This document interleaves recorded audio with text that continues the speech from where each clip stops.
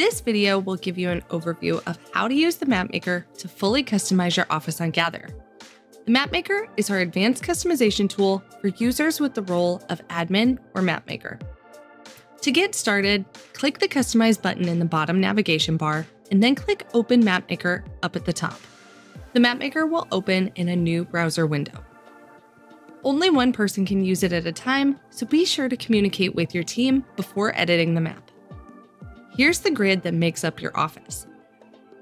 If you have additional rooms or floors, you'll find them listed in the lower right. There are three main components to the map: the background, the objects, and tile effects.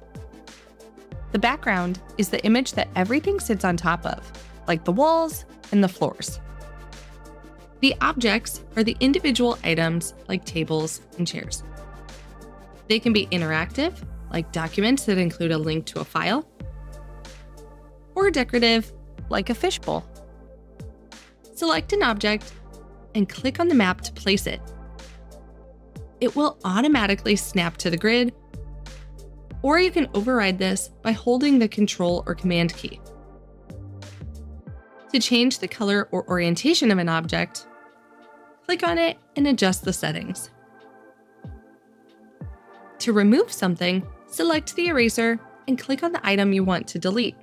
To select multiple objects, use the box tool to click and drag. This will show you a list of all the objects within that area, making it easy to select a specific one or giving you the option to copy all of them, like if you need another desk pod. The box tool will also select the tile effects, the third component to an office. These add effects to the tiles beneath objects.